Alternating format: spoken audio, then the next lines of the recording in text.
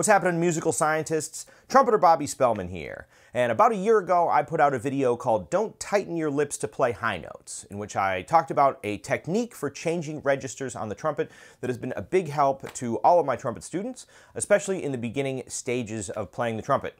Now, in that video, I discussed what little I knew about fluid dynamics.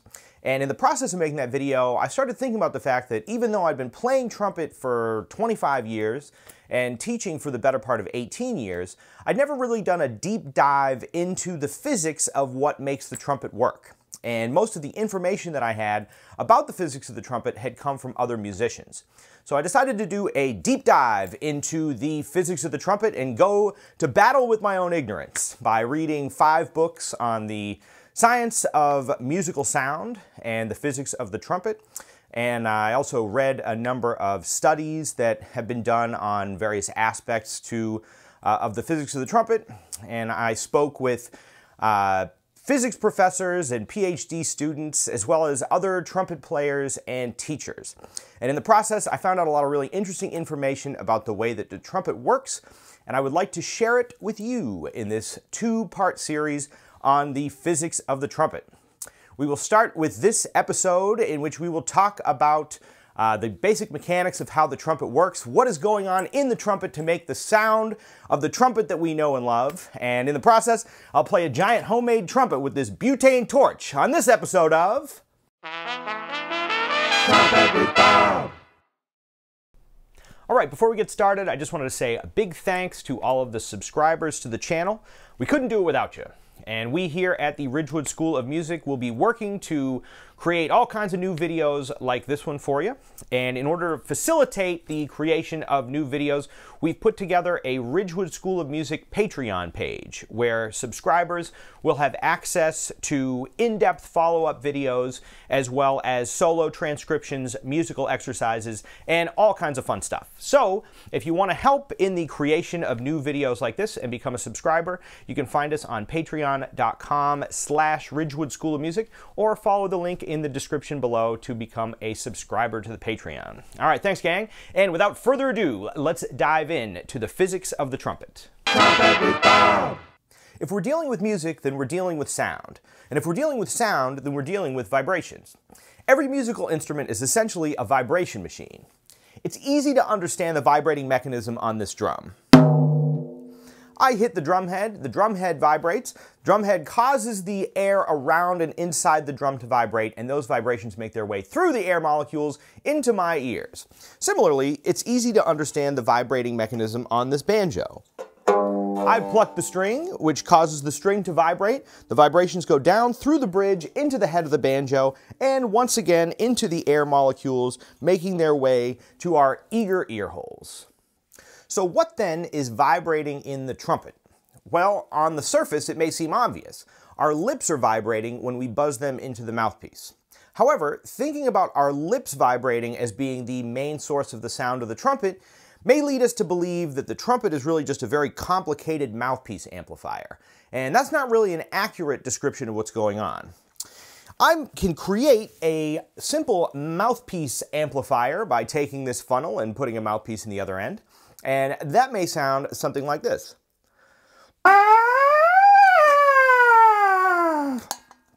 Now, you'll notice a couple things about my mouthpiece amplifier. Number one, while it does make the mouthpiece louder, it does not have a great tone. And if I brought this thing to a gig, I can be sure that I'd be fired from the band. The other thing that you'll notice about my mouthpiece amplifier is that I can play any of the notes up and down the sort of range of the mouthpiece without any regard for individual notes. I can just portamento my way all the way from the low range up to the high range, like this. However, in a trumpet, you'll notice that it's very hard to play outside of the harmonics that the trumpet allows.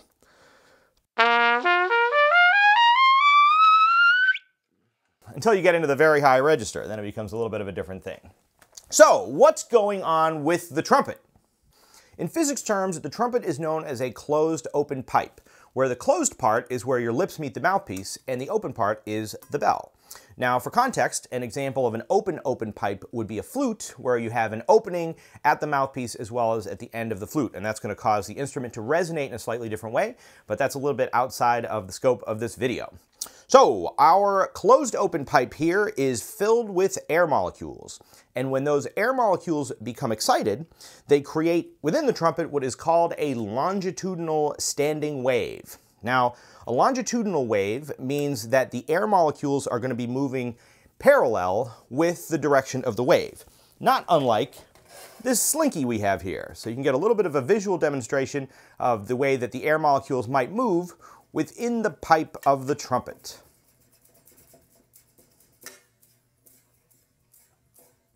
It's the vibration of this air column inside the pipe that really gives us the sound of the trumpet. Now, it's our lips' job to excite these air molecules inside the trumpet, but at the end of the day, it's really that longitudinal standing wave that's going to give us the sound that we're used to hearing from the trumpet. Now, if this is a little hard to imagine, I'll prove it to you. In theory, we should be able to play a pipe by exciting the air molecules, whether or not we're using the vibration from our lips or whether we excite those air molecules in a different way. So, in order to prove it, I built a giant trumpet out of a pipe, and we're going to go outside and I'm going to play this thing with fire. Woo! Don't try this one at home, gang. All right, gang. Well, here we have a fake trumpet made out of a pipe, and here we have a butane torch. I fashioned this together. I think the bore size on this is going to be big enough that we're going to be able to get a little sound out of this by exciting the air molecules inside of the pipe. Let's give it a shot and see what happens. Woo!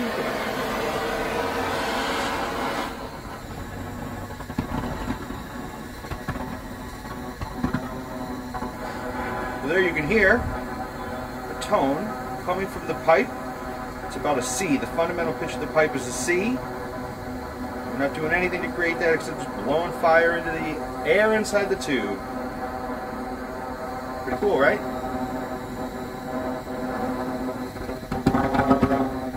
There it is. Alright, it's starting to get pretty hot, so we're going to call it a day on this, but I think you get the idea. You can vibrate those air molecules even without having to deal with blowing air through the tube. All right, now that we understand what's vibrating in the trumpet, we can bring our lips back into the mix and get a little bit deeper into what makes the trumpet work as a musical instrument. So, when we buzz our lips into the mouthpiece, our lips function as a little meaty valve that is going to open and close quickly, feeding fast puffs of air into the trumpet. Now, those puffs of air are going to excite the air molecules, creating that standing wave that we were talking about earlier. Now, it would appear on its surface as though the standing wave might move in from the mouthpiece, through the trumpet, all the way through all the plumbing, and out the bell, into the air, and into the ears of your adoring fans. However, there is one more layer of complexity to this system that allows the trumpet to really work as an effective musical instrument. When the wave gets to the end of the tubing on the trumpet, the relationship between the wave length and the shape of the bell causes the grand majority of the wave to be reflected back into the trumpet again. Now, this is where the shape of the bell becomes very important, because if the bell was too gradually flared, then too much of the wave would escape the trumpet, and playing the trumpet would feel a little bit more like playing this funnel. However, if there was no flare to the bell, then too much of the wave would be reflected back into the trumpet, and you wouldn't get the beautiful sound that you're used to hearing from the instrument. Now, what's especially interesting is that the relationship of the wavelength to the bell means that with lower notes, more of the wave is reflected back into the trumpet, whereas with higher notes, the bell serves as a little bit more of a loudspeaker and more efficiently projects those higher notes into the atmosphere. Now, what I found particularly interesting about all of this is only maybe 3% of the energy is actually escaping from the bell into the air. The other 97% of the energy stays within the trumpet and ends up dissipating as friction in the walls inside the trumpet. So the combination of the wave and the bell of the trumpet allows that standing wave to exist within the trumpet by reflecting that wave back into the trumpet from the open end of the pipe. All right, so if we're trying to produce sound in the air, why would it be important that the wave be reflected back into the trumpet? Well, ultimately, this is going to create that standing wave, and for us, very importantly, that's what's going to allow our lips to get locked into a feedback loop with the air molecules inside the trumpet to allow us to play these various partials rather than just playing willy-nilly all over the possible spectrum of the horn. So, to get a little deeper into that, I want to talk about a little bit more about how these air waves work. Without getting too complicated here, a wave, a longitudinal standing wave, is going to have what are called nodes and antinodes. Now, a node is a place in the wave in which there is the least motion, or the smallest amplitude, and an antinode is where there is the most motion back and forth. Now, it's a little harder to conceptualize on the trumpet, but it's easy to see on this banjo. Here, if I pluck the banjo string right in the middle, the nodes are going to be right at the bridge and at the nut here on the top of the neck, where the string isn't moving very much at all. Whereas in the middle, it's moving quite a lot. Now in a trumpet, one of those antinodes, where there is quite a lot of molecular motion, is right around where your lips meet the mouthpiece. Now this creates a fluctuating pressure that interacts with the pressure that you're creating with your lungs in the inside of your mouth.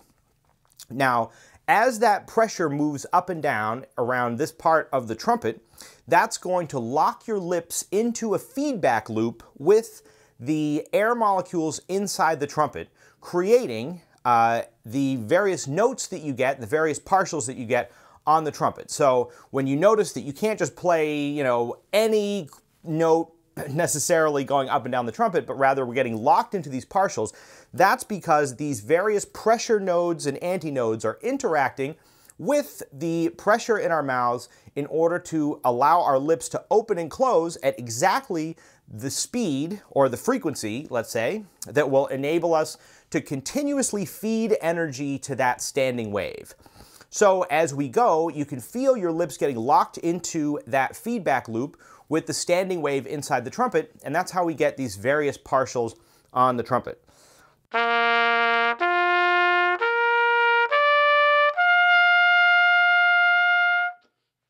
Now we can bend those notes outside of the resonant frequencies of the trumpet in such a way that our lips are not vibrating at exactly the same frequency as you have in the inside of the trumpet. However, you'll notice doing that is very difficult, and it creates a different sound on the trumpet. You're not going to get that beautiful, pure tone that you're looking for on the trumpet.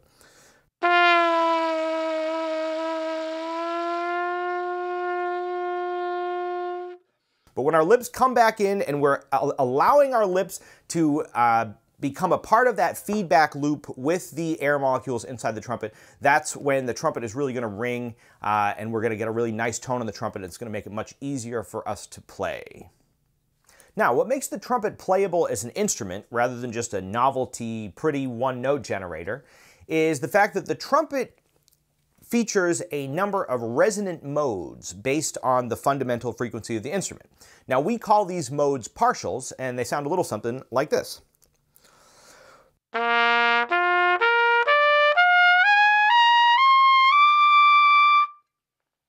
Now we can change the resonant modes that we're accessing on the trumpet based on the vibration of our lips. By altering the vibration of our lips, we can access these various resonant modes in order to get all these different notes over the range of the instrument. Now, one of the other interesting things about the construction of the trumpet is that the shape of the instrument has a lot to do with which of those partials we have access to.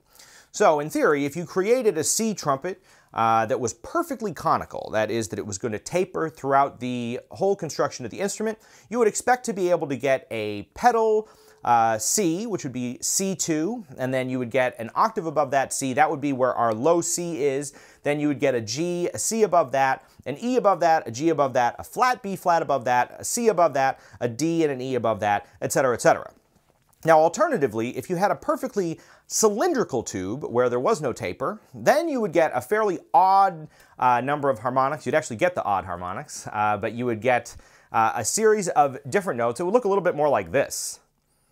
Now, this is going to be pretty hard to use as a trumpet player. You know, you're going to have a hard time with this. But, you know, it's interesting because we talk about the trumpet as being a cylindrical instrument in contrast to the cornet or flugelhorn, which we regard as more of conical instruments.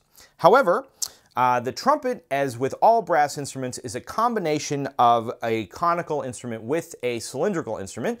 Mostly because if we had a purely conical instrument, it would be very difficult to set up the valve block in here in such a way that it would work functionally as an instrument. So I would like to take a little time now to give a round of applause to all of the ingenious trumpet and brass manufacturers from the beginning of time who figured out a way to shape this thing in such a way that we can get all of the harmonics that we need to play this as a musical instrument while it still functions as an instrument technically.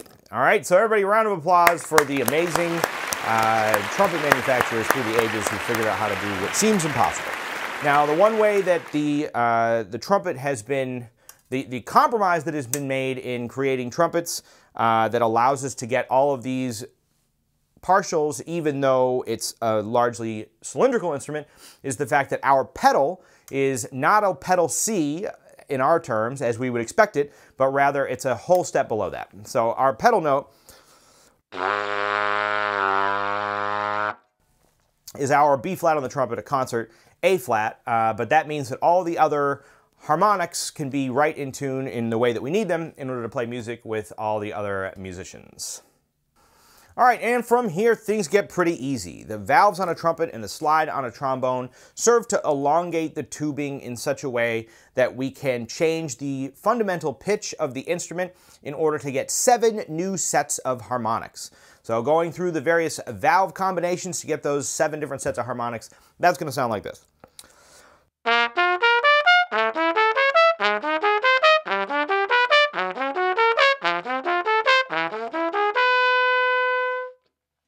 That combination of partials with the various valve combinations gives us all 12 notes of the chromatic scale and allows us to play sweet, sweet music with the other musicians. Woo! All right, well, that's a lot of information, but it's still only the half of it. So in our next video, we will talk about the physiology of playing the trumpet, what's going on in your body while you're playing, and we'll discuss a couple of controversies and unsolved mysteries about what's happening in your body while you're playing the trumpet. I hope you found this information as interesting as I did, and if you'd like to dive a little deeper into some of the subjects that we covered today, I will put links in the description below to the books that I've read and some of the studies that I've looked at, various things of that nature. You can dive deep and check out some more information on the physics of sound and the physics of the trumpet itself. All right, gang, have a wonderful time practicing, and I will catch you on the next one. See ya! Trumpet with Bob. All right, friends, thanks so much for checking out this video. We hope it helps in your quest for the majesty of musical self-expression. If you like what we're doing here, you can give this video a like and subscribe to the channel for more videos like this one. And if you'd like to support the creation of new videos like this, you can become a subscriber on our Patreon page at patreon.com/Ridgewood School of Music. There, subscribers will have access to more in-depth follow-up videos, as well as solo transcriptions, various musical exercises, and all kinds of fun stuff. If you'd like to follow me on my musical adventures, you can find me on Instagram at Bob Spellman, and you can follow the Ridgewood School of Music's other social media pages by following the links in the description below. The Ridgewood School of Music is currently accepting new students online or in person in the New York City area. If you're interested in lessons, you can find us at www.ridgewoodschoolofmusic.com, or you can send us an email at ridgewoodschoolofmusic@gmail.com, and we can set you up with a great teacher for the instrument and the style of music that you're interested in studying. All right, gang, well, have a wonderful time practicing, and we'll catch you on the next one. See ya!